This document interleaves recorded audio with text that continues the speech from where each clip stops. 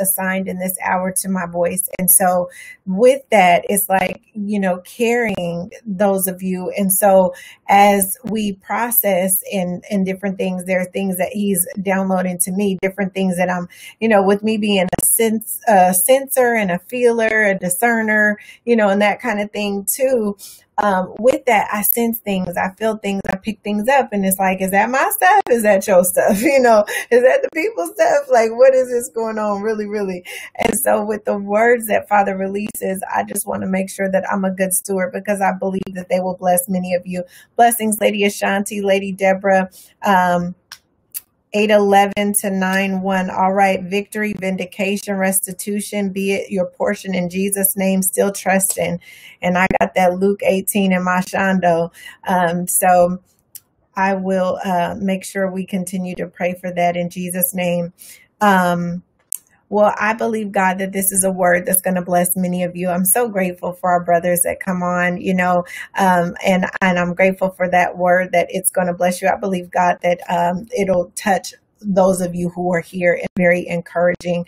Some of it is somewhat specific, however, God bless you so much for the super hearts. May the blessing of the Lord overtake you in Jesus' name. Yeah, Brooke, Lady Brooke, Luke 18, 1 through 8. I would read that. And then Luke 11 and 11. I was in there earlier today, and I believe that'll bless you. That's what's in my spirit to give you. So, with this, he said that, there's going to be a shift. And with that, many of you are going to be shifting during the same time as well.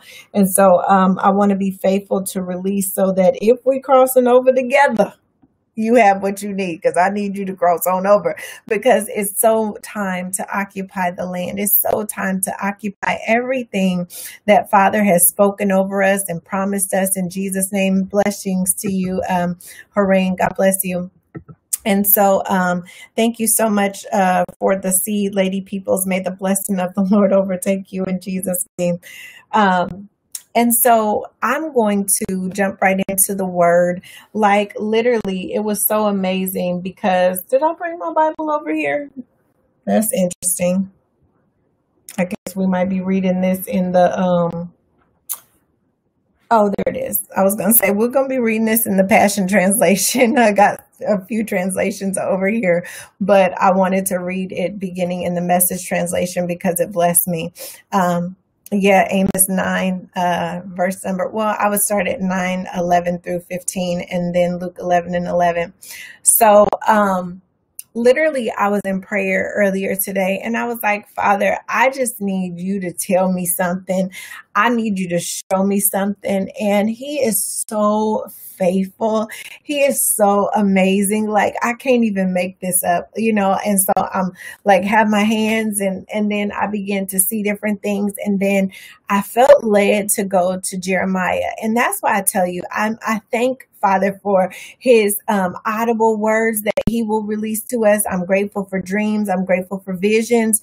I'm grateful for, every way that he finds a way to speak to us through nature, what have you. It was like this morning, he said, stop what you're doing and get a drink of water. So where my water was, I'm facing the window. And as I'm facing the window, literally, I see on the top of the roof across from me, it was two birds that were perfectly perched there together. They were together. That should be an encouraging word for somebody who is believing God for restoration or for your kingdom marriage. And I was like, oh, that's so special, right? And so then, later on, so as I was sitting, and I think it might have been around 6 o'clock or so, and I was like, Father, I need a word from you. And so he could have just dropped a word in my spirit. He could have caused me to discern, but he led me. I felt led to go to JereMia. And so sometimes it's in the process of the action, he'll give you more. So I just felt led, I should say, to go to the word. And so in my mind, I was going to go to JereMia. Let me go to the beginnings, Jeremiah 1 and 5. Before I formed you in the belly, I knew you, kind of thing. And so as I was flipping, because I think I have been in Nahum, so I'm flipping back. And so I flipped too far, which is interesting for me, because I don't really do that. Like, I was at Jeremiah 32, like how you keep on flipping, but I just released that over somebody right now in the name of Jesus. Jeremiah 32:27. Hallelujah. Is there anything too hard for God. There is nothing too hard for God. There is nothing that's impossible for him in Jesus' name. And so, I flipped over to Isaiah, and open before me was Isaiah 54, and it was a text of scripture highlighted. And so Father directed me to look at that. And so underneath it, and being in this translation, I had never read it like that. And I'm telling you, I began to read his word and I wept like a baby. And I believe it's so important to understand that the word of the Lord, the actual Bible, his written word, is a love letter in 66 books to us. Like, he always has something right there. And that's what I come to bring to you. Not my opinion, not my thoughts, nothing like that. I came to bring to you the word of the Lord. And so from the word of the Lord. And so I believe this tonight is going to minister to you. I felt led to hop on here.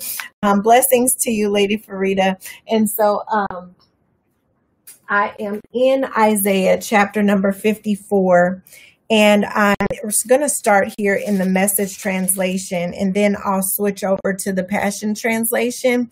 And I'm going to start here at verse number 1. And I just listen, I didn't know if I was going to be on here crying. I'm telling you, it was so personal, for not just for me, but just so beautiful for those of you who are here as well. Like, the Lord, the Father, he is looking for us to just rest in him, to just trust in him, to just have faith in him, to just love on him, to believe him. And I know that many of you are experiencing such insurmountable feeling pressure, just from either warfare, or if it's witchcraft, or even if it's just weariness. And I just feel like there are so many of you, blessings to you, Lady Angeline, that may be battling discouragement, disappointment, despair, even depression, worry, panic, anxiety. It's been a long, hard fought battle as well. But let me tell you, there is something that I heard earlier today. I just, sometimes I just have TBN playing in the house, just to have a word always going in the house. And Pastor Robert Morris, he said that you may be in a fight, but he's already given it to you. And that was such confirmation of the word that we received when we were in Joshua, and God was just talking about, I've already given it to you. And maybe you're at the place where you're about to cross over. Maybe you're in the place of preparation, or maybe you've already gotten to where you're supposed to be, and now you're fighting for your land. But to know that he's already given it to you in Jesus' name. And so, while you know that, sometimes it's just so important to hear the confirmation. Absolutely. That 11:11 been blessed in my Shonda, Lady Penny. And earlier today, it's funny that you said that, because I asked Father, I said, what time do I go live? And I thought I would go live. It was like, oh, that's cute. I could have went live at 10:54, which would have been 11:54 and 9:54 or 8:54, whatever, since we're in Isaiah 54. But, he was like, go live by 11. And so it's funny that you said that about 11:11, because I was like, okay, well, I guess we're in the 11th month. How you doing? We're in the month of Av. It's transition, however, new beginnings. Okay, and so being as though you brought up the 11:11, so today it was confirmation. Oh, to God be the glory. Well, receive this, Connecticut, okay? You can receive this too. I love the number 12 though as well. Apostolic fullness and all that, the divine government of God, and he's in absolute control and rule as well. But the 11:11, let me say this real quick, regarding Hebrews chapter number 11, verse number 11. Actually, and I'm going to start here first. I believe it's in Luke chapter number 11:11. Absolutely. It shown up is. It's the one that I was giving you, Lady Brooke. And it talks about, would any of you ask, who has a child who asks for a loaf of bread, give him like a stone? Or if he asks for a fish, would you give him like something raggedy? You know what I'm saying? And so it goes into how much more would your heavenly Father give you as you ask. Actually, let's turn there really quickly. I believe that, obviously, since it keep coming up, that's something that need to be read tonight too. And if y'all got to go, you got to go. That's okay. I'm here to release this to whomever needs it tonight. or you can catch the replay. So Luke chapter number 11, I'm going to start in verse number 10 because that's how it's lined up in the Message translation. It says, don't bargain with God. Be direct. Ask for what you need. This is not a cat and mouse hide and seek game we're in. If your little boy asks for a serving of fish, do you scare him with a live snake on his plate? If your little girl asks for an egg, do you trick her with a spider? As bad as you are, you wouldn't think of such a thing. You're at least decent to your own children. And don't you think the Father who conceived you in love will give the Holy Spirit when you ask him? Listen, and so it's just about asking, seeking, and knocking. The other thing that speaks out to me when you look at 11:11, oftentimes when I see that, Father's confirmation is to me is in the book of Hebrews, chapter number 11, verse number 11. And so this is whomever is for, test the spirit. If it's for you, make sure that you go to Father for it and see what else he might have for you. But it says here, Message translation, by faith, barren Sarah, who was able to become pregnant, old woman as she was at the time. And I just believe that I'm here tonight for a lot of you who feel like, it's so late in the game. Like, is it too late for me? Is it over? Is it going to ever happen? Do I keep on hoping, wishing, waiting? Because some of you feel like you're wishing. And that's why Father wants you to get to the place where you're trusting in him. You're resting in him. You believe him to be faithful. And so it says, because she believed the one who made a promise would do what he said. And I just believe that those of you who feel like there are areas in your life that are barren, that have experienced barrenness, you will be able, hallelujah, to conceive and to give birth to the promise that God has rendered unto you because you believe the one who made the promise would do what he said. It says that's how it happened, that from one man's dead and shriveled loins. Can it get any worse than that? I mean, the Bible just really called him out for that. Who's dead and shriveled loins, there are now people numbering into the millions. That is how our God works. I'm telling you. And that just blessed me right there. So the word of the Lord tonight, before we belabor the time, in Isaiah chapter number 54, and I'm just going to read it how I feel it. I just feel such a sweet presence of the Lord. And I also believe that this is his loving word to those of you who will receive it, of your gentle, your kind, your loving Father. Yes, though, don't get it twisted. He's still a God of judgment. He's still a God of wrath, but he wants to speak to those tonight, to his sons, to his daughters, whoever this word is for, as a loving, good Father, and that's been in my spirit. You're a good Father. It's who you are. It's who you are. And I'm loved by you. It's who I am. And when we realize who he is and that we're loved by him, it will help you put in perspective who you are. And it's so important to realize who you are in him. That way it'll enable you to believe and trust that he is faithful, that promise. And thank you so much for the super hearts, Lady Catherine. May the blessing of the Lord overtake you. Not only that, like earlier today, I was talking to him and I was like, with this fear and the panic and the dread that's going around. And, so much of it is fed in everything, in our media and everything. And it's almost like a spirit. Not almost, it is a spirit that's going around, because so many people are experiencing that. And so if you are sensitive to different things, you might be picking it up. And so, one of the things that he encouraged me, of course, we know God has not given us the spirit of fear, but of power and love and of a sound mind. And some of you have become fearful that, are you going to do it? Like you feel in a panic, like you don't know if it's too late, if it's over, what have you. And so the next scripture that he gave me was in 1 John, and he says that perfect love casts out all fear, because fear has torment. And so I believe that this is all tying into his word and his love letter to us tonight, because he wants you to know that he loves you so much that he will not fail you. And when you trust and believe that he's going to do what he said he is going to do, not because you've been the good little Christian and you crossed every T and you dotted every I and you got this wonderful report card in heaven, but no, but because he's a good father, and because he loves you, and because he desires to be good to you. That was another word that I caught earlier today by Prophetic Drive Time. And so, listen, as far as the title, but that's what he wants to do. That's literally what he wants to do. So Isaiah 54, Message Translation, verse number 1 says, "Sing, barren woman who has never had a baby." And maybe for you, it's like you birthed children, but you weren't able to birth a business. You birthed children, but you haven't been married yet, And so there's an area in your life where there is barrenness. Son, man, woman, daughter, whoever you are, wherever you find yourself, there may be an area in your life where you feel like it's been barren, like you've never felt like you had success in that area, And so he says, "Sing, barren woman who has never had a baby. Fill the air with song, you who've never experienced childbirth.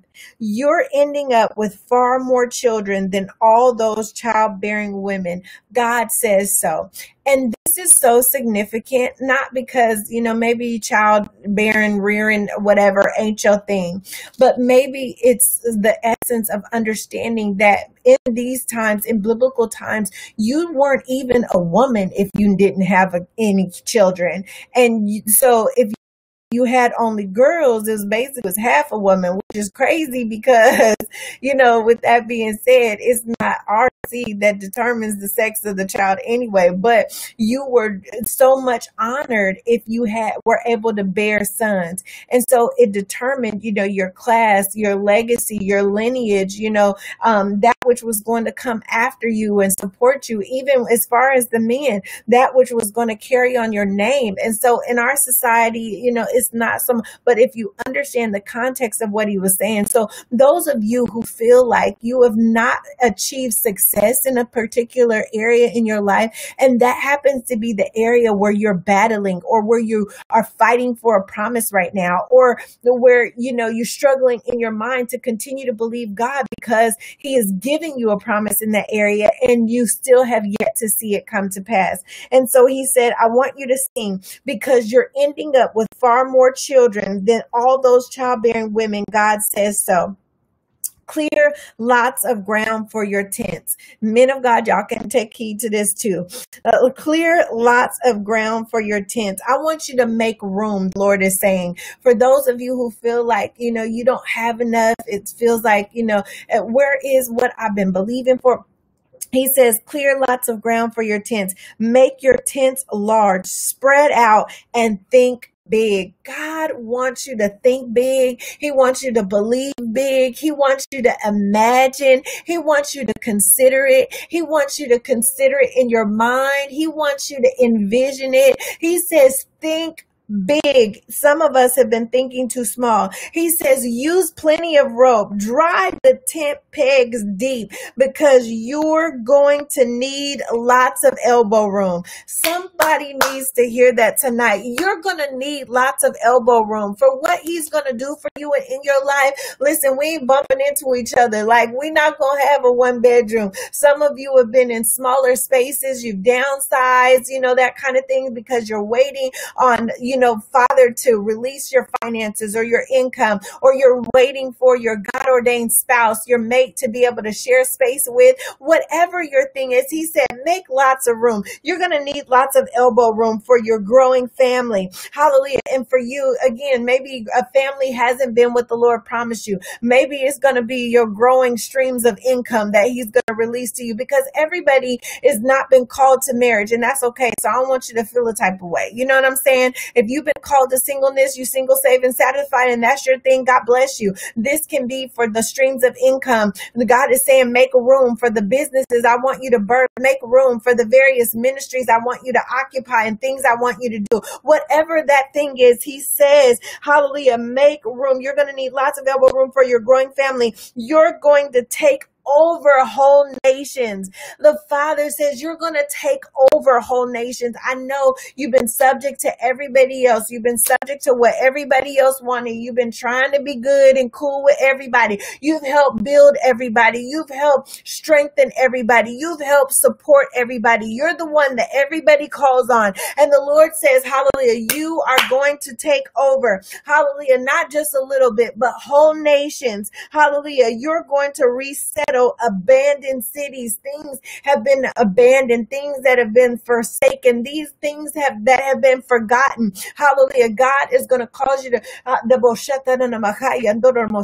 and I hear the Lord right now, and the Lord is saying that many of you are getting ready to occupy, hallelujah, not only occupy, but take control of. You're going to be able to take hallelujah, possession of and ownership of vacant cities, vacant, thank you, Holy Spirit, vacant buildings, vacant properties. In Jesus' name, they've been waiting for you to take possession, for you to take ownership in Jesus' name, not just a home for you, but God says that He has rental properties in the name of Jesus. He has a landlord anointing for some of you as well in Jesus' name. Or maybe you won't be a landlord. You'll just be the owner and you'll have other people manage your properties. But the Lord says that He is going to cause you, hallelujah, to be able to take ownership and possession of vacant properties in Jesus' name. Listen, it says you're going to resettle abandoned cities. Don't be afraid. You're not going to be embarrassed. And some of you are like, God, I just don't know. You're scared to make a confession.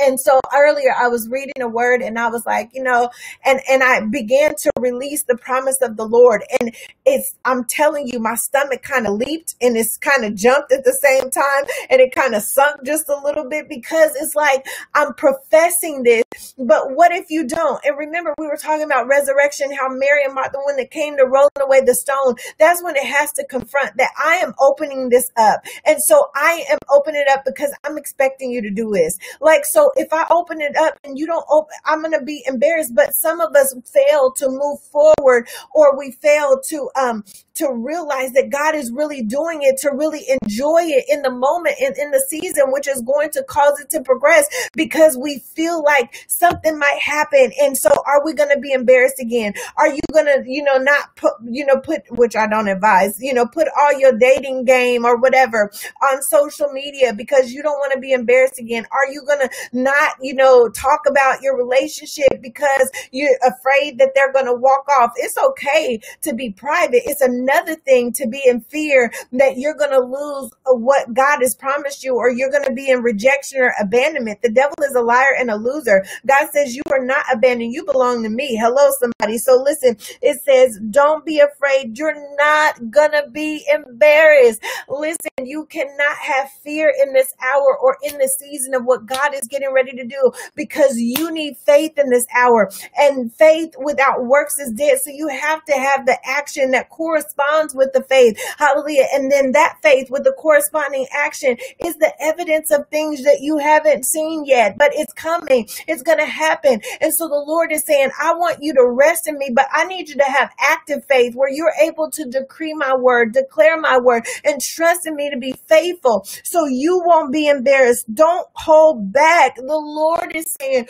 don't hold back. Don't hold back for fear. Don't hold back for shame. Don't hold back for guilt of previous seasons. Don't hold back because you're like, I don't know. I don't want to get it wrong. I don't want to be wrong again. And you're tired. And so you're holding back some of you. And God is like, I want all of you. I need all of you. I need all of you on deck. And when I give you what I give you, when I release it, whether it's a job, whether it's a new business, you cannot hold back. You got to bring all of you in the game. Listen, all of you in the game. Like he told me a few weeks ago, he said that he was going to be sending an opportunity. Hallelujah. And he said, and I need you to jump for it. I need to jump at it. And I need you to be all in. This is not the time for you to consider or wonder and waver, or be hauled between two opinions and decisions and thoughts processes, but jump all in with all that you have, because you have nothing to lose, beloved. There's no regrets. The only regret is regretting never trying, never attempting, never believing, never going for it in Jesus' name. So don't let the enemy make you you feel like, you need to hold back because you could be the very thing that's halting or delaying or your blessing. So get you out the way. The Lord says in his word, don't hold back. You're not going to come up short. What a promise. What a promise. Don't hold back, but to know that you're not going to come up short. You don't have to worry about it because he's already given you his promise that you're not going to come up short in the name of Jesus. You are going to come out on top. This thing is going to work for you in the name of the Lord. Listen, it goes on to say, you'll forget all about the humiliations of your youth. And some of you have been humiliated by what didn't work, by what didn't happen, by who didn't show up, by what didn't work out. And some of you, you were violated in your youth and the different things that occurred to you. And the Lord says, don't worry. Hallelujah. You're going to forget about all the humiliations of your youth, and the indignities of being a widow will fade from your memory. And some of you, maybe you've been divorced. Maybe, you've had all your children out of wedlock and now you feeling a type of way. Listen, and so you felt like, you were they were indignities, and it's going to fade from your memory. In other words, that's not your identity. And so that's not how the Lord sees you. So you need to stop seeing you that way as well. Hallelujah. It says, for your maker is your bridegroom. Listen, you don't have to feel like that because God, your maker, is your bridegroom. You are not alone. He says his name, God of the angel armies. And some of you who feel like, I'm out here all by myself. I got to do all this by myself. And, I say that with caution because for those of you, again, that are believing God and God has promised you kingdom marriage and you're made and you've been called to marriage and that kind of thing, he is going to provide. But in the interim, he says, I'm your bridegroom. And so when you're looking to have that 2-parent household, that 2 income stream household, Father, I need your help, your assistance. You're my bridegroom. Until you sin who you sin, I need your assistance in this hour. Listen, he says, your Redeemer is the Holy of Israel, known as God of the whole earth. You were like an abandoned wife, devastated with grief, and God welcomed you back. Some of you have felt like you were devastated. And it's a loss. So you've literally been grieving and in desperation and just devastation. And you felt like that. You felt like you were abandoned, like you were left out to dry, left hanging. And some of you, literally, that has been your experience through your encounter with your marriage, and you're believing God with restoration. And the Lord's promises to you, hallelujah, that he has welcomed you back. He has welcomed you back. I know you felt like he left you out high and dry, but he says that I've welcomed you back like a woman married young and then left, says your God. Your Redeemer, God says, I left you but for a moment. Some of you feel like God has left you. He done, it's like, where are you? Hello, hello, hello, hello. They keep on telling me, but where you at though? Where you at though? Where you at though? I'm just trying to say.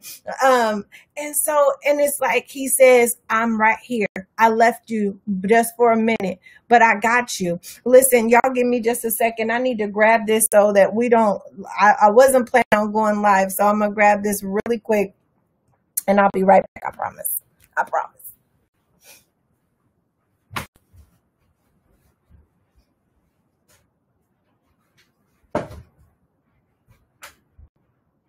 Thank you. Hallelujah.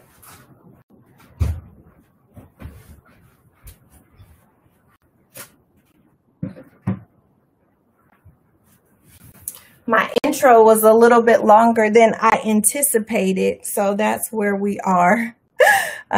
So we had less battery than I expected, but we good. It's all good in the neighborhood. I want to make sure we don't lose any of you while we're releasing the word of the Lord. So let's get this going. So as we were reading, we're going to get back here. And I'm actually going to switch now to the Passion Translation. I'm in verse number 7. I hope y'all can hear me okay. Isaiah 54, I'm in verse number 7 in the Passion Translation. It says, for just a brief moment I deserted you, but with tender feelings of love, I will gather you back to me. And some of you feel like, God, you left me hanging. You left me high and dry, like for real, for real. And he said, yeah, I deserted you, but with tender feelings of love, I will gather you back to me. In a surge of anger for just the briefest moment, I hid my face from you. And some of you have felt like, God, I can't see you. I can't feel you. I don't know where you are, what's going on. I just need to hear something. And this is your Father's love letter to you tonight.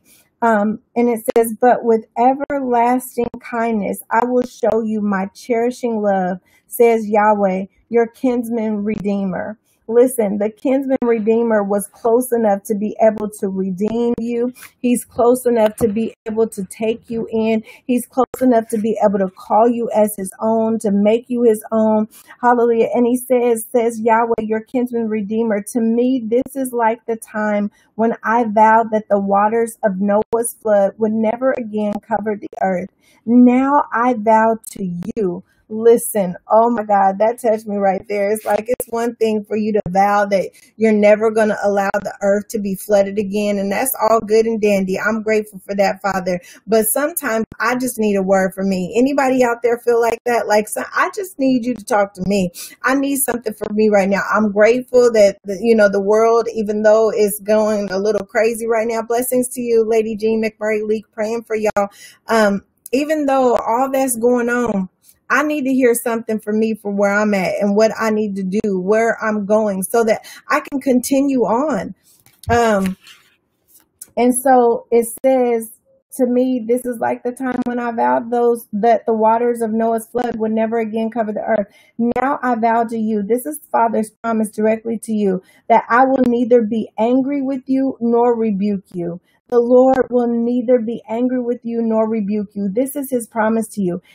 Even if the mountains were to crumble and the hills disappear, my heart of steadfast, faithful love will never leave you. Listen, I know that people left you. I know that people might have abandoned you. I know that things, they promised it was going to be forever and all that. And the Lord says, no.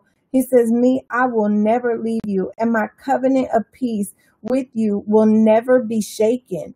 Never be shaken. You're not going to have to worry about that anymore. So for those of you who have dealt with, feelings of abandonment or rejection or loss and that kind of thing, know that he says, I'm not going to cause it. It's never going to be shaken, says Yahweh. This covenant of peace or shalom that God has made with us, his people, it's God's covenant promise is that his shalom, his peace, his prosperity, success, wholeness, and well-being will be our portion all of our days on the earth, even according to Ephesians 2:14. This is saying by Yahweh, whose love and compassion will never give up on you. I need you to hear that today. The Hebrew word for compassion is rakam, and it means to love deeply like a mother's love. And it's a homonym for the womb, with an implication that God's love is like the love of a mother carrying a child in her womb. You need to know that a mother who is carrying a child in her womb, you can't forget that baby. That baby gonna start kicking. You're not gonna forget that child. You're carrying it around with you everywhere you go. God is not gonna forget you. He has you with him, and he says that I will never give up on you. And I know that sometimes you feel like giving up on yourself. I know you feel like, just like, is this even worth it? I'm over it. I'm tired. Some of you, you're trying to be mother of the year. You have no other choice. Some of you fathers doing the best that you can. Some of you men of God just been working and doing everything you know to do. The Lord says he will never give up on you. Verse 11, you unhappy one, storm tossed and troubled. I believe that somebody might feel like that tonight. You're unhappy. You feel like you've been tossed by the storms of life. You're troubled. He says, listen, I am ready to rebuild you with precious stones. The Lord says, I got you. I'm about to set your stones in antimony. He says, listen, I'm going to embed your foundation with sapphires. I will make your towers of rubies, your gates of sparkling jewels, and all your walls of precious, delightful stones. All your children will be taught by Yahweh, and great will be their peace and prosperity. Somebody needs to know that God got you and your babies covered. He got you and your kids covered. He has you taken care of in Jesus' name. He says, hallelujah, your children will be taught by me, and great will be their peace and prosperity. In other words, you don't have to worry about how they are going to end up, how things are going to end up. Listen, he says, I got them. Yeah, he would never leave you as an orphan, Lady Carolyn. It says, you will be established in righteousness, oppression be far from you, oppression be far from you, and fear be far from you. Listen, that's in his word. Fear be far from you. Listen, somebody needs to put that in the chat because you needed to hear that tonight. Fear will be far from me. Fear is far from me. I reject it. I deny it. In the name of Jesus, fear is far from me. I'm in Isaiah chapter number 54. I'm in the Passion Translation. We started at verse number 1. We're now on verse 14. He says, you'll be established. You'll be settled. I got you. You're not going to be uprooted no more. He says, oppression far from you. No longer will you feel oppressed and boggled down and where everything seems like it's hovering over you so heavy. I rebuke and release that spirit of heaviness off of you in Jesus' name.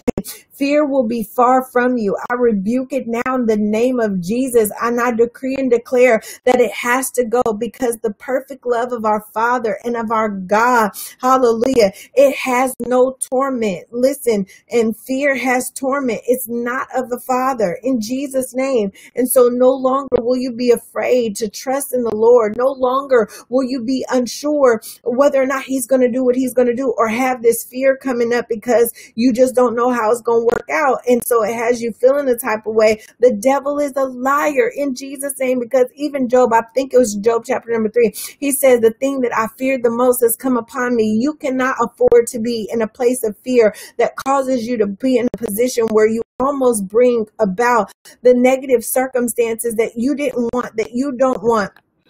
The devil is a liar in Jesus' name. So we will trust in the name of our God. There's a song about we will trust in the name of our God.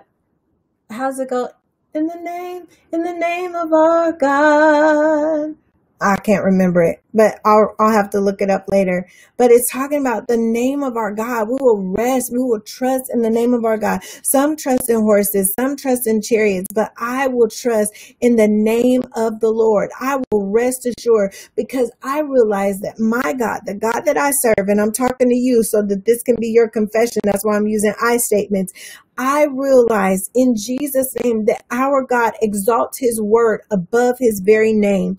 And so if God is that serious about his word, that he exalts it above his name, then I might as well trust in him that he is faithful and that he is going to keep his word, because he is not a man that he should lie. And if he exalts his word greater than the fact that he is God of the universe, God of the galaxies, God of the everything, he's the creator, he's most high. Like, if he exalts his word above that, how in the world do I take for a minute to fear that he's not going to be faithful to fulfill what he spoke over my life? No matter what it looks like. No matter what it looks like, even when I can't see it, you're working. Even when I don't feel it, you're working. You never stop. You never stop working. He never stops working, and he's never going to let you down. So fear be far from you. Yes, terror will not come near you, nor will you be afraid. Listen, his promise is that it's not going to come near you, nor will you be afraid. It's time for you to stop fearing everything. It's time for you to stop worrying about it happening, because the Lord says, boo, I got you. You ain't even got a trip. I had you before it even came about, before it even seemed to come around. Hallelujah. I promise you, says the Lord tonight, that he has you in the name of Jesus. I'm going to switch back to the Message translation because this is where the word began to bless me tonight. Hallelujah. And actually, I'm going to go back to verse number 12 in the Message. It says, all your children will have God for their teacher. What a mentor for your children. You'll be built solid, grounded in righteousness, far from any trouble. Nothing to fear, far from terror. It won't even come close. it won't even come close to you. It can't come close to you. It can't even threaten you. The devil is a liar because you are already protected. You're safe. You're grounded by the Lord. Has you. Don't worry, beloved, that that's for somebody tonight. In the name of Jesus, that he has you. You are covered by the Lord. In the name of Jesus, I'm going to continue. If anyone attacks you, don't for a moment suppose that I sent them. This blessed me right here. If anyone attacks you, if anyone tries to come at you, if the devil, if a spirit of fear, anything tries to come at you, he says, don't suppose for a moment. Don't for a moment suppose that I sent them. Listen, the devil will have you thinking that God is just, this is punishment. You in trouble. These are your consequences. This is what he's doing because you shouldn't have did this and because you didn't do that. And I'm not saying to live out here reckless and willy-nilly. What I'm saying is that we have a good father. And yes, he chastens whom he loves, but he does it in love. And we're in Isaiah 54. And so even as he does that, though, don't allow the enemy to have you in a place of this condemnation. That's not how Father corrects us. Don't allow yourself to be in condemnation where you're beating yourself up, feeling like you've messed up everything. Some of you, the word I just feel like is screwed up everything. It's like you feel like it's your fault that everything is happening the way it is. And, if you would have did this better, if you would have made this choice, the devil is a liar. This is not punishment. It's preparation because it is possession time. Let me say that again. This, what you're experiencing, this, what you're encountering is not punishment. It's preparation because it's possession time. It's time for you to possess your promises in the name of Jesus. He says, blessings to you, Lady Tracy. And if any should attack, nothing will come of it. Listen, that broke me right there. Any should attack. If anyone comes against you, nothing's going to come of it. Nothing will come of it. You need to understand that nothing is going to come of it. I know we read that, the weapon may form, but it's not going to prosper against you.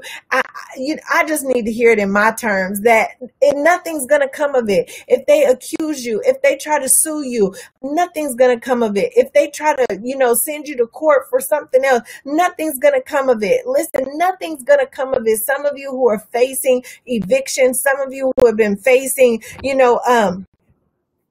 different, what's the word, Father?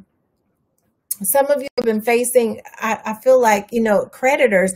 They have been coming after you, just different things. And the Lord says, nothing's going to come of it. You need to not allow that to intimidate you. Don't allow it to worry you in the name of Jesus. Some of you have received different notices in the mail, different interactions, and you feel like you don't have the income or the finances for it. So it got you all in your feelings. And the Lord wanted me to tell you tonight that for those of you who this word is for, nothing's going to come of it. And so don't allow things when they seem like they come up against you to cause you to come into this panic or fear or anxiety. So you don't make the calls that you need to. You don't handle the business that you need to because you're feeling so overwhelmed. Again, oppression is far from you. Fear is far from you in Jesus' name. And so he says, if any should attack, if it's an attack, nothing's going to come of it. Don't lay down, beloved. Don't lay down in fear or, just feeling like you're abandoned. What's the point of fighting anymore? Listen, you need to know, hallelujah, that nothing's going to come of it. And some of you, I don't know, I just keep on seeing like tickets. I don't know if you're worried about a ticket that has come up and maybe you feel like you can't necessarily afford it. The Father is saying nothing's going to come of it. Maybe you need to call the officer and say, listen, this is my circumstances. Can you waive it? Maybe you need to go to court and nobody's going to show up. It's not going to be there. Or maybe you just need to rest in the Lord because even though you don't feel like you have it, you're going to have what you need. And so nothing's going to come of it in a devastating manner, like the enemy is trying to cause you to play tricks in your mind and in your head, trying to get you to think about this negative outcome. The devil is a liar. God has this all under control. God is in control of your circumstance, and he's in control of your outcome. He's Alpha and Omega. Nothing happens outside of his authorization and his knowing, in the name of Jesus. And so you also need to understand that just like the problem is he is aware of, it's so too below Jesus already, so you can rest in the Lord. Nothing's going to come of it. I create the blacksmith who fires up his flakes, a weapon designed to kill, but I also create the destroyer. But no weapon that can hurt you has ever been forged. Listen, you need to know, no weapon that could ever hurt you, like take you out, has ever been forged. It's never been created. In the name of Jesus, you need to know that. You need to believe that. You need to rest in that, in Jesus' name. It's never been forged. It's never been created. See, we just read. Oh my goodness. I thank you, Father, for your word. In the Passion Translation, it says, see, I'm the one who created the craftsman who fans the coals into a fire and forges a weapon fit for its purpose. The Lord says, I do this, and I am the one who created the destroyer to destroy. But I promise you that no weapon meant to hurt you will succeed. Somebody needed to hear that promise of the Lord in Jesus' name. Hallelujah. Blessings to you watching from Belgium. God bless you. Hallelujah. In Jesus' name. He says, but I promise you that no weapon meant to hurt you will succeed, and you will refute every accusing word spoken against you. You will have a say. You will have a say. You will be able to refute it in Jesus' name. The promise is the inheritance of Yahweh's servants. This promise is the inheritance of Yahweh's servants, and their vindication is from me, says Yahweh. Brooke, you probably needed that, Lady Brooke. God bless you. Listen, let me read it again in the Message.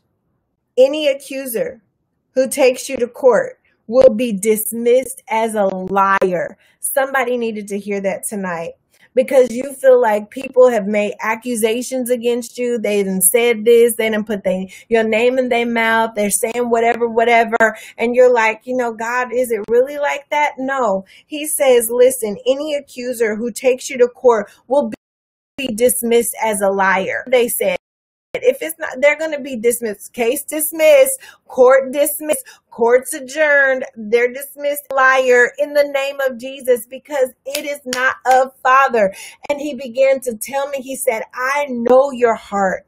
I know your heart. And so thereby, this is my promise to you concerning these things, because I know your heart. No matter what anybody says, no matter what anybody believes, no matter what anybody is saying, the Lord says, I know your heart. I made you. Man might look at the outer appearance, but I search the heart. I look at the heart. That is me. That's how I roll, says the Lord. He says, this is what God's servants can expect. I'll see to it that everything works out for the best. Oh my God, that promise right there, I was like, done. He says, listen, this is what God's servants can expect. I'll see to it that everything works out for the best. God's decree. And I know all the time, so many times, blessings to you, Lady Sherry, to God be the glory. Wow, she said, this is the word from the Lord today. She had to dispute an eviction notice. They had the wrong name, and she's disputing it now. Listen, let me tell you, they'll be dismissed as a liar. Dismissed. Okay? Okay. Listen, I'll see to it that everything works out for the best. God's decree. And I know, she said that happened to her 2 days ago. The person dismissed the accuser who was speaking lies about me. See, listen, you can't make this stuff up. I thank God for y'all just coming on here telling the truth.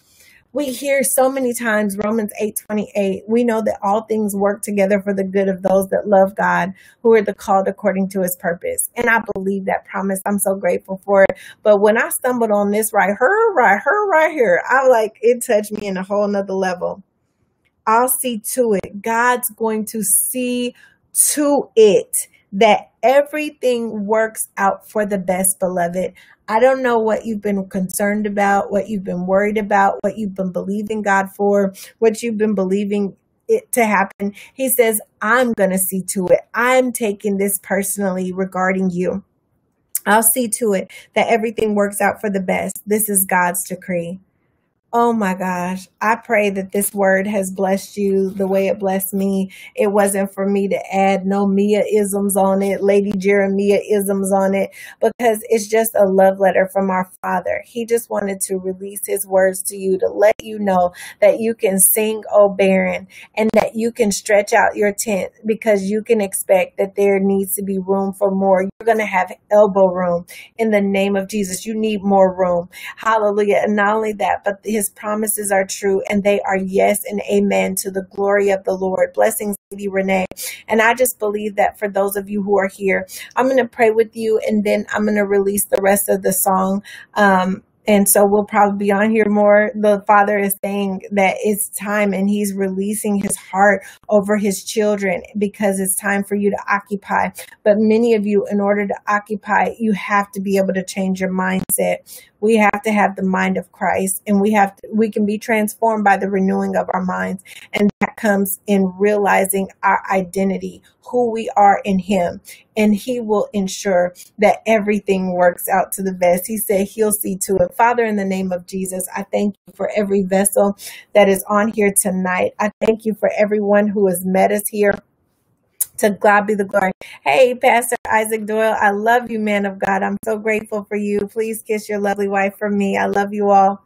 So, Father, in the name of Jesus, I just thank you so much for every vessel that is here. I thank you, Father, that you make no mistakes. I thank you, Father, that you have multiple streams. I thank you, Father, hallelujah, that they will have more room for expanded family. I thank you, Father, that you're putting them in the place to be able to take over in Jesus' name. Father, I thank you that even as you made the promise to Noah that you would never destroy it again, Father, I thank you that you have made your promise to your people that the things that they experience, they're never going to have to go through those things again. Father, you may have been disappointed. You may have been angry, but for a moment, but with your loving kindness, you are drawing us into yourself, and you're revealing yourself, your heart and your love in Jesus' name. And so we receive that by the power of the living God in Jesus' name. And we receive our identity in you. And that enables us to not have to worry, not have to stress, not have to trip, because even as Jesus was secure in you, Father, so too can we be secure in you and your love and your intention and your purpose and your plan for our lives, understanding that nothing can happen unless you author. And so the devil, no matter how hard he tries, he cannot take us before our time. Just like Jesus can never go before his time. Father, we understand that as we are close to you, as we are at your feet, as we are upon your heart, as we are there, Father, positioned, nestled in you, Father, we realize that you will whisper your secrets to us. We don't have to worry about coming up short or being slighted or anything like that, because you will speak a word to us. And so, Father, I thank you for your love and your kindness, your tender mercies. Father, I pray right now that you will renew the mind of everyone watching on here tonight in the name of Jesus. I pray that they would take upon them the mind of Christ, and that they would be transformed by the renewing of their minds. Father, I pray that they will let this mind be in them that is also in Christ Jesus, that mind that says I'm secure in the Father's love. Hallelujah, because I don't have to look at what I have done, didn't do. Listen, when Jesus was, when God authorized him, when God ordained him, when God expressed his love over him, when he was being baptized, he said, this is my beloved son in whom I am well pleased. Jesus hadn't worked nothing. He hadn't did no miracles. He hadn't done all that. He hadn't been launching the ministry, should I say, but he said, I love him. This is my beloved son. I'm claiming him as my own, in whom I am well pleased. And the Lord says to tell you tonight that you are, hallelujah, his beloved. And not only are you his beloved, but he is well pleased in you. It's not about what you did, what you didn't do. It's about who you are, and you belong to him. And you have to understand that. And when you come to understand that, hallelujah, you will do everything you do to please him, and he will not withhold no good thing from those who love him in the name of Jesus. And so you can rest assured, hallelujah, that nothing's going to happen outside of God's timing, and everything he's promised is going to happen exactly when it's supposed to, in Jesus' name.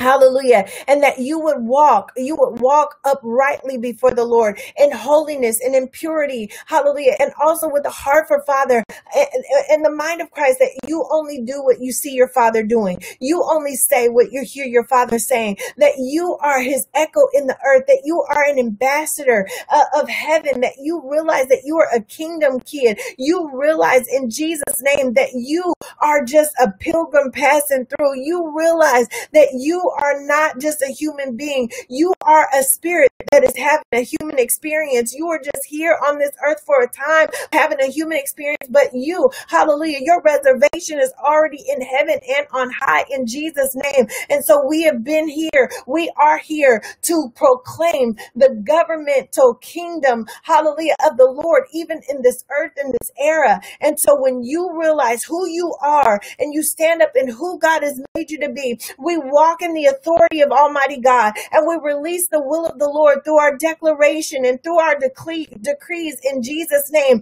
And we will begin to see the things that we have spoken. Hallelujah. And we will continue to say the things of the Lord until we see what we've said in Jesus' name. I believe it's Job chapter number 22, verse number 28, I believe. And, it says that you can decree and declare a thing and it shall be established. But there's another translation that says you can make a decision. You can decide to decree a thing. Some of you just need to decide to decree it, to declare it, what God is saying and what God is saying from the heavens that you are bringing and pulling into the earth. Remember the revelation that God gave me, that we are seated in heavenly places. We are at the throne room of heaven. And if we are already up there, literally, I'm up there with what the things that God said, and I can pull that down with me even into my earthly experience. I believe God that everything that he said is true. I believe God that every promise spoken is a promise kept. And I pray right now in the name of Jesus that even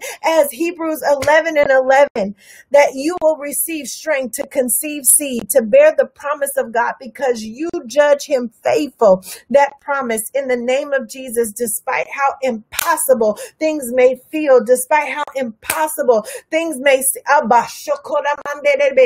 no matter how impossible things may seem, I decree and declare that God is getting ready to cause supernatural miracles to manifest his promises in your life. If it's a miracle you need, it's a miracle you're going to get. Some of you, it's not going to walk out like this, sequential thing, that's not what a Kairos is. This is a Kairos moment, not just a Kairos moment where everything is lining up, but this is a Moed time of God. This is an appointed time of God. This is appointed time when it's to happen in Jesus' name. Listen, hallelujah. I decree and declare not only that, thank you, Holy Spirit, it's a Hereros moment. Listen, in the Greek, they have multiple words from time. It's chronological order, which is like a calendar, or 1, 2, 3, 4. Then there was Kairos. There was that appointed time of the Lord, the Moed, the appointed time of the Lord, the Kairos, where things are happening. But then there was the Hereros time of God. And with the Hereros time of God, that means that everything has to line up at that moment. Everything that needs to line up will line up to make that thing come to pass. Listen, that means that neither hell nor high water, nor things present nor things to come, listen, nor height nor depth, nor any other creature, nothing, hallelujah, can separate, and nothing can block and stop the Lord from releasing what he said that he released in Jesus' name. I pray that the Lord would bless you with the wife that he has for you in Jesus' name. Listen, because she probably not going to be like me, but I respect the compliment of that. I pray in the name of Jesus for everyone who is believing God for their God ordained mate in Jesus' name. I pray that Father would show you your divine mate. I pray that God would reveal to you the rib that he has for you, man of God. And I pray that, beloved, that the Lord would shape in you and he would fashion you, women of God, so that you are, as you're presented before the husband that God has for you, he can see himself in you in Jesus' name. I pray that Father I believe that this is a time for supernatural kingdom marriage. So it's interesting that Brother Jay got on here talking about a wife, not a girlfriend, not a hookup, but I'm saying, a wife. Hallelujah. God, it has husbands, he has sons that are ready for their wives, and he has daughters that are ready for their husbands. And now is the divine timing of Almighty God. I just felt something shift with that clap. And let me do it again. Let me do it again. There's a shift in the atmosphere. In the name of Jesus, things are shifting and things are being broken off right now by the power of the living God in Jesus' name. God is lining things up in the name of the Lord. Hallelujah. 1, 2, 3. They're lining up in the name of Jesus. I keep on seeing sequential order, not because of Chronos, but because God is his promise to me that he is lining things up even when you don't see it. Hallelujah. And God has a way of causing everything to come together. And so with you, beloved, God is going to, hallelujah, cause whatever needs to line up in your life to line up in your life so the fulfillment of his promise will take place in Jesus' name. Some of you, it will seem like not just supernatural things that are happening, but it's going to be unusual occurrences that cause things to happen that maybe you would have never anticipated, never expected. But God is faithful. And he's going to do it. So whatever you're believing God for, you can rest in him. You can trust in his promise. His words are sure. His promises are yes and amen to the glory of the Lord. And you can rest in this word tonight in Jesus' name that he's going to see that it works out for the best. That is God's decree for you and for me. Father, in Jesus' name, we just thank you so much for your word. We thank you for your supernatural release in the name of Jesus, Father. And I just pray right now for Adams who have seemed to be sleeping. I say that as the men of God who are waiting for their Eve. They didn't even realize, some of them, that they needed it. Father, I pray that you will fashion the helper that you have, that they're suitable for them, and that, men aren't trying to make women suitable for them, but they realize that you are presenting them the helper that they need, that they will be suitable. And Father, I pray right now for supernatural preparation for the women of God. And I thank you, Father, that this is the hour where you are causing, hallelujah, the women to be presented to their God-ordained mate in Jesus' name. And this is the hour where you are awakening men out of their sleep and out of their slumber. I also decree and declare in Jesus' name that you are closing up the wombs. Some of them had wombs from you opening up it for you to make room for the women of God. Some of them had openings. They had wounds that were opened up because they were opened prematurely to people that cause pain or hurt or what have you. But Father, you are closing up wounds as you are preparing and have prepared the daughters for their husbands in Jesus' name, according to Genesis chapter 18, Genesis chapter number 2, 18 through 22. And you're presenting the women of God before their husbands for them to be able to identify themselves in them in Jesus' name. And they will be able to become one flesh in Jesus' name. A man will leave his mother and his father, will cling to life in Jesus' name. I thank you, Father, for the supernatural shift in Jesus' wedding, but divine marriage. I thank you that they will complete and accomplish purpose in this hour. I thank you that you are setting it up, that they will be able to go out 2 by 2 in Jesus' name. Listen, I thank you, Father. He's so amazing, because literally this word has been about birthing and barrenness. It's also been about those who have not been married or felt widowed or abandoned. Listen, the Lord says this word, ready to sing. Those of you who have been believing God for your God-ordained mate, those of you who have yet to be married, those of you who've just been believing God, you've been in a space and a place. It's coming. Sing, O barren, in Jesus' name. You pray for this. This is what you pray for. And that you may not have thought that the circumstances that have come about were going to be the ones that were preparing you, but God will use what he chooses to prepare you to be who he wants you to be, and to make room in your heart. That way you will not forget him when he does what he says that he's going to do in your life in Jesus' name. Thank you, Holy Spirit. And the Lord would say unto you all tonight as well, not only those of you who have felt barren, broken, this is for the divorcee, this is for the widow, This is for those who have never been married and you feel like there's been a curse on you, or not even a curse. You could feel like, it's just something been over you that's caused delay or things not working out or just cycles of issues. And the Lord says tonight in Jesus' name, it's broken off of you now. In Jesus' name, not one attack is going to work in the name of Jesus. And He's going to see that it all works out for the best in the name of Jesus. He said in this word, nothing's going to come of the attacks if anyone tries to attack you. And so rest in the Lord, rest in His promises that are sure in Jesus' name. And I just believe that for you. And I just decree and declare that anything that has been opposing or in opposition of your promise, I pray right now that it be broken by the power of the living God in Jesus' name. I pray that Father will supernaturally intervene so that there will be no longer any delays in Jesus' name. I pray right now, hallelujah, that the freedom of Almighty God would set you free to walk in your divine destiny, your divine marital destiny in Jesus' name. I pray that anything that has been holding or standing against or been an issue in the life of the divine mate that Father has for you that has created a delay, I pray right now that all of those things be broken off of them, be broken off of you now in the name of Jesus as well. I pray that every wound, whether it be emotional, mental, relational, sexual, physical, spiritual, mental, or whatever, I pray right now in the name of Jesus that those wounds be healed by the power of the living God in Jesus' precious name.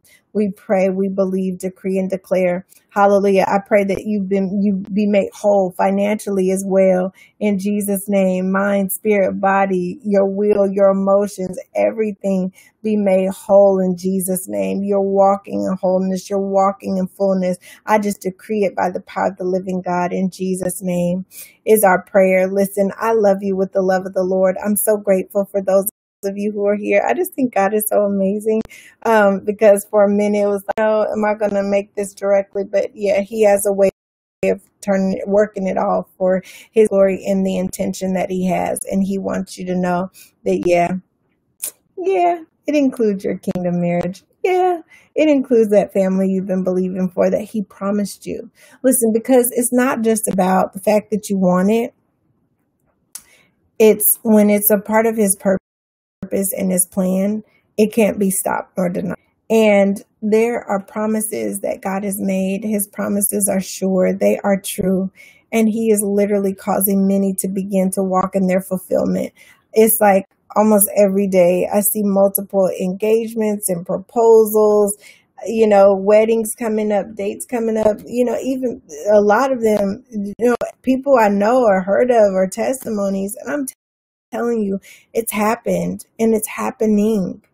And so, okay, there was this one, I'll tell you guys this and increase your faith. Peace, Diamond Forever. God bless you. I love you. Praying for you, woman of God. I feel led to release these two testimonies to encourage your faith.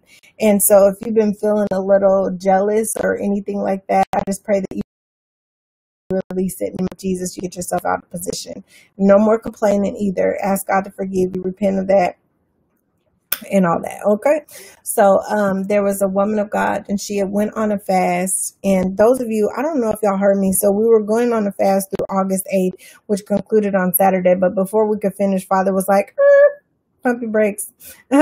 I want you to still continue your consecration. And so we released that word to you so you could seek Father for what fast He would have you go on according to Isaiah 58. Is this not the fast that I've chosen for you? Whatever fast He's chosen for you, pray and seek Him for your instructions, but that we would do it for 52 days.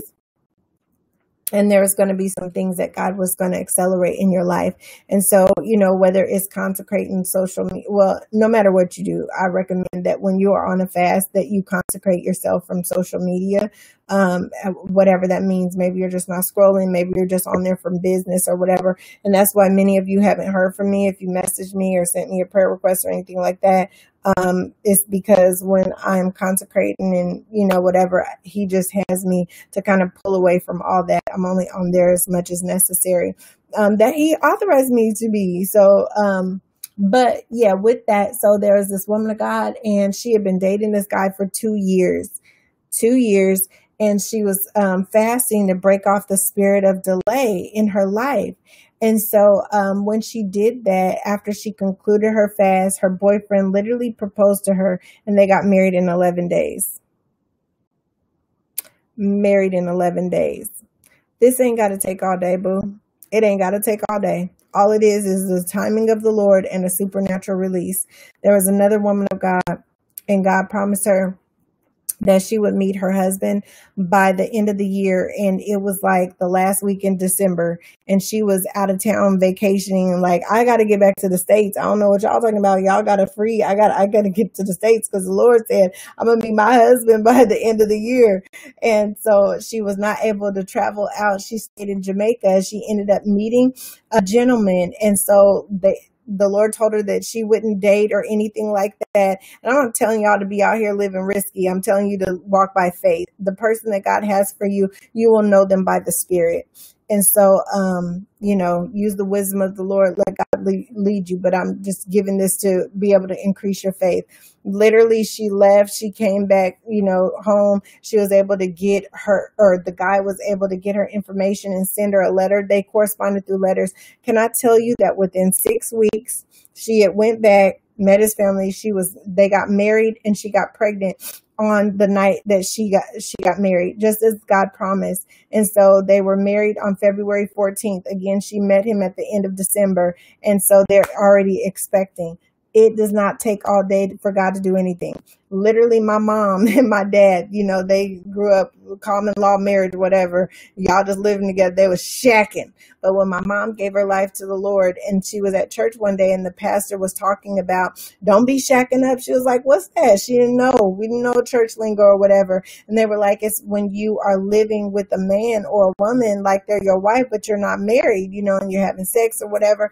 And she was like, she came home. She was like, we can't do this. You got to go. And, because we ain't married. He was like, I'll marry you. They got married within 9 days.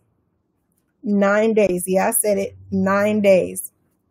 Let me encourage you with one more.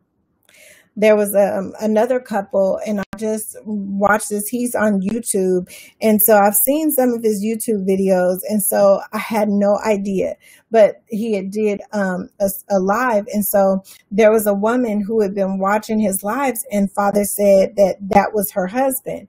And so, and for her to pack up, she literally packed up everything she had, and she started traveling across the country. The Lord sent her to this place, to that place, to this place, whatever, in preparation of her. But also, those places happened to be places where he had lived, or it was near his family home. And she didn't know. She was just following the leading of Holy Spirit, and Holy Spirit was taking her to all these places. And so, like, I think she was from Northeast side of the country somewhere, and then she ended up in Ohio.